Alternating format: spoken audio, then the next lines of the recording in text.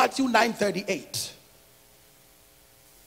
He said, pray ye therefore the Lord of the what? Harvest, that he will send forth laborers into his what? Harvest. Pray ye therefore, that is after you have sown it,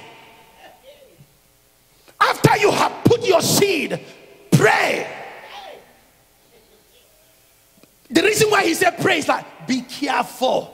Cover yourself with prayer, because the enemy is going to come one way or the other. That's what he said. So that therefore the Lord the harvest, that he will send forth laborers into your harvest.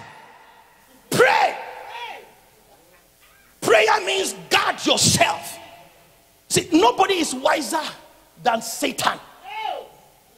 Very cunning. Very cunning. Nobody is wiser. And I used to tell you people, I said, it's not the people, it's the spirit in the people.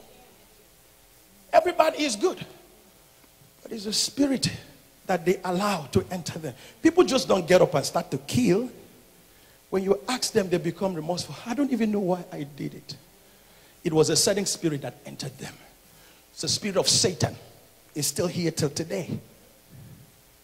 When he enters you, he will do three things: steal, kill, and destroy. He's after to steal your joy, to mess your mind, to destroy your family, and to kill anything that he can kill. That is his business. But you are not careful. When Jesus said, when God said, pray ye therefore, so that you can be vigilant of this enemy when it comes. So when you are speaking in tongues, you are praying, anything against my seed, anything against what I planted, anything I put on the ground, anything concerning my family, anything that is coming to steal my joy, anything that is coming to mess with my mind, in the name of Jesus, I reject it right now. I send you back